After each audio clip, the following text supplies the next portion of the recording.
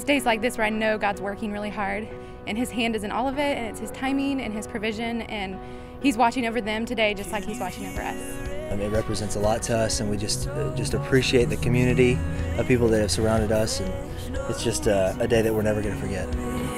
He's calling you to life. Just surrender, roll into the arms of the Father. The night is finally over.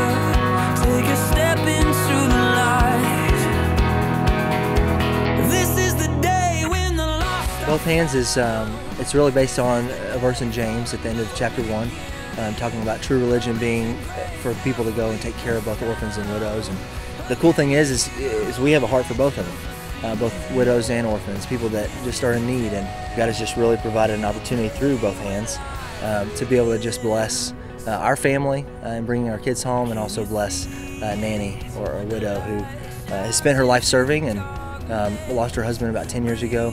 But just to be able to come into her home and her life just for a short window, for most of us, but just to really reach out and touch her with the love that she's given to so many other people. I'm just so happy. I was just thinking last night, only Jesus Christ working through the hearts of all of these people that's here today. It's the most wonderful thing that what they're doing. I am so thrilled, and I just praise the Lord for them. And I was thinking about my 2 children, they're adopted. I like the word chosen the best. I chose my children. God sent you to me, and I definitely believe that.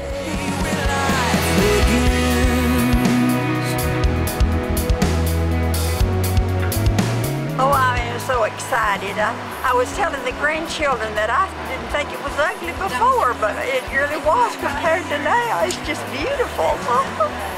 I am so thrilled. I'm appreciative. I just thank everybody. I just can't thank all of you enough.